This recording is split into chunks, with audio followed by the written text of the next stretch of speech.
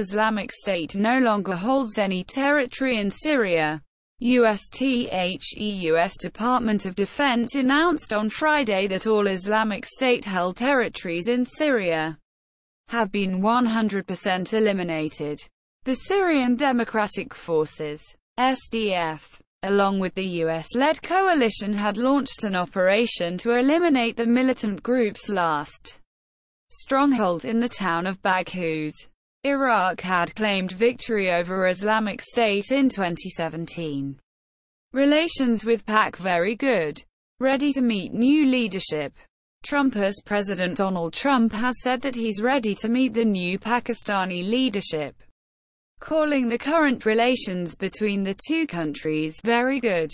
This comes despite the U.S. repeated warnings to Pakistan to take action against the terror groups operating on its soil. Trump has suspended $1.3 billion in aid to Pakistan over its inaction against terror groups. NZ attack video not spotted on priority as suicide not reported.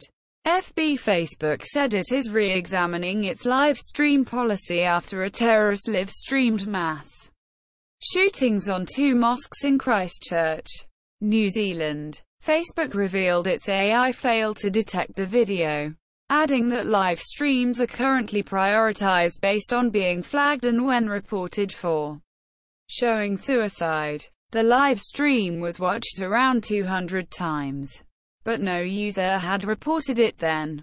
Pak PM says PM Modi wrote to him on Pak National Day.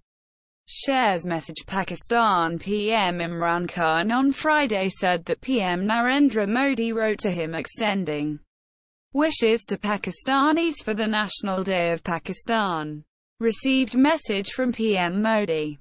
It is time that people of subcontinent work together for a democratic, peaceful, progressive and prosperous region, in an atmosphere free of terror and violence, Khan tweeted.